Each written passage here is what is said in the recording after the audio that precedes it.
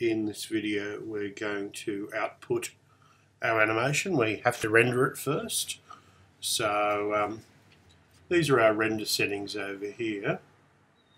But before we get to the render, I want to adjust the sun. If we select our sun and go to the sun tab, the lighting tab, we can add a sky here. Now there's a number of pull downs you can try. Desert, mountain. I like the classic one. So I'm just going to go 0.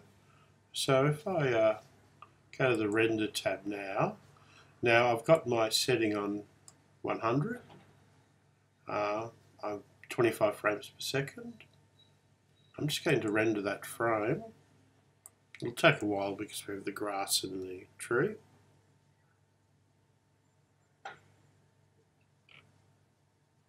So that's rendering through now. And you can see there's a sky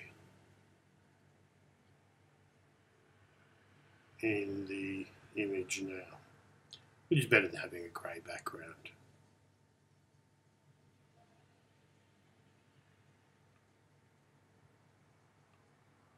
Okay, I'm going to close that up.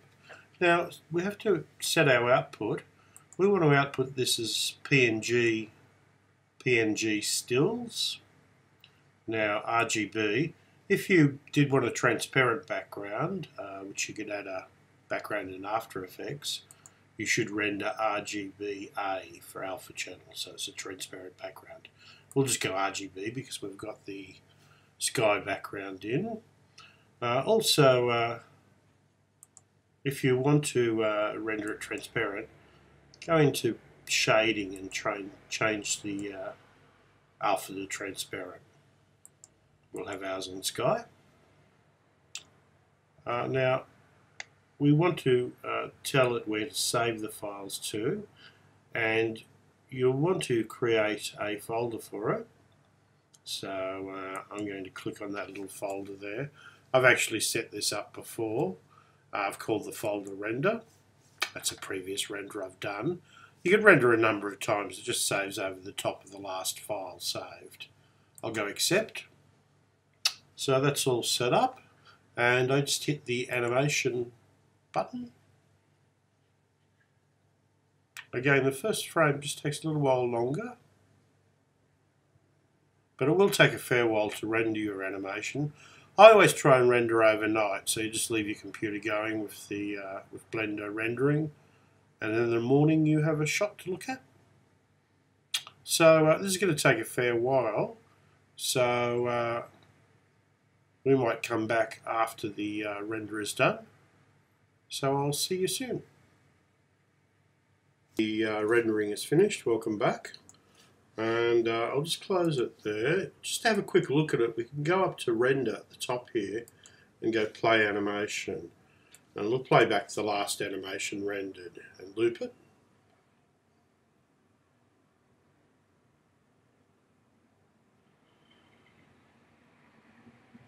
So, okay. So, I'm going to collapse Blender and go into Premiere. I'm going to go New Project.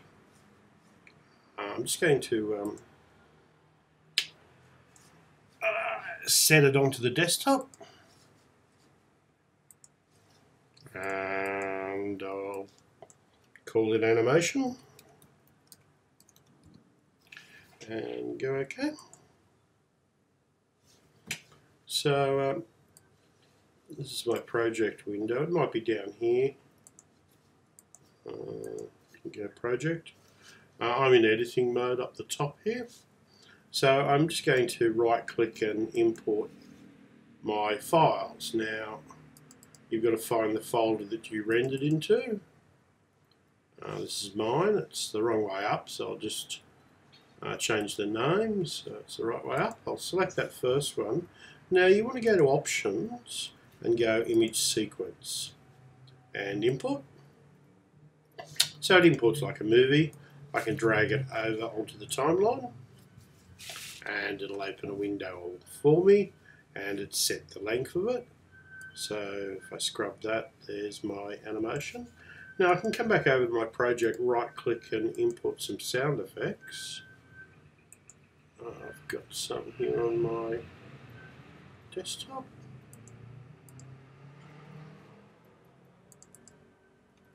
I'm only just going to do a couple to show you. So I've imported some sound effects as well. Now first I just want to do a little fade in.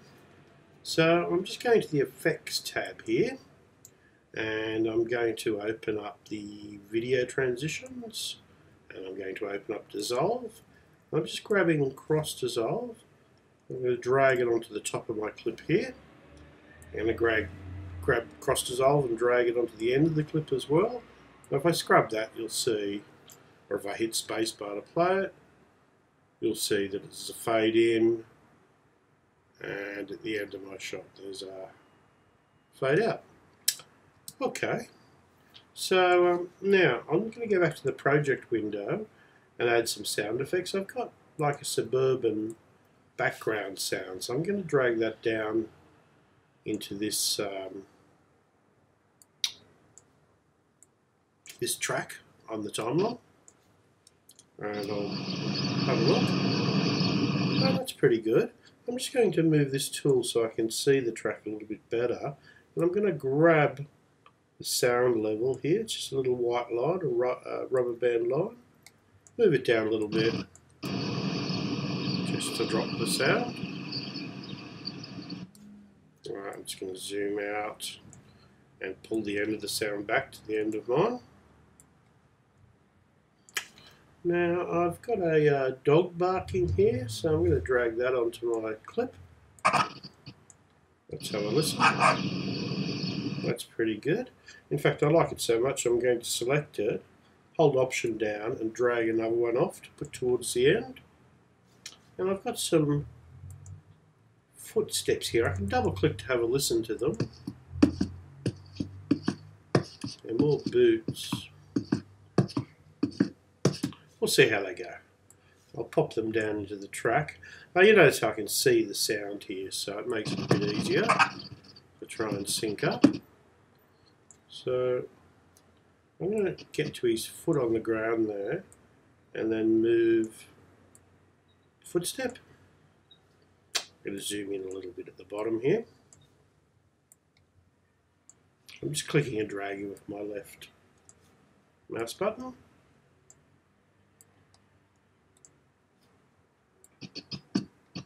I don't think this is going to sync very well. Oh, it's not too bad. Let's go back to the beginning. It's a bit loud, so I'll drag the sound level down using that little rubber band.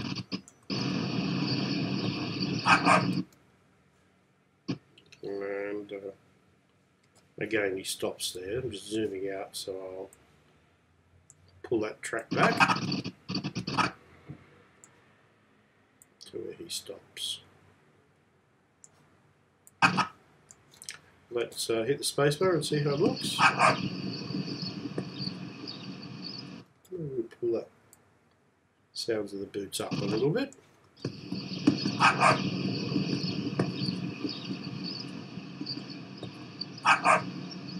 Okay, so we're pretty happy with that. So we'll go up to File. We should save, of course. And I'll go up to File and I'll go Export, Export Media. And this control comes up. Now I want to set it to H.264. H.264. All the settings should be fine. I've already named it. We'll just put it so that it saves on the desktop. One's just called Walk. And save. And now export. It's doing it very quickly, of course, because it's already rendered. We'll just collapse this. I'll find my copy of it, which is here. And I might as well go full screen, view, enter full screen, and we'll play.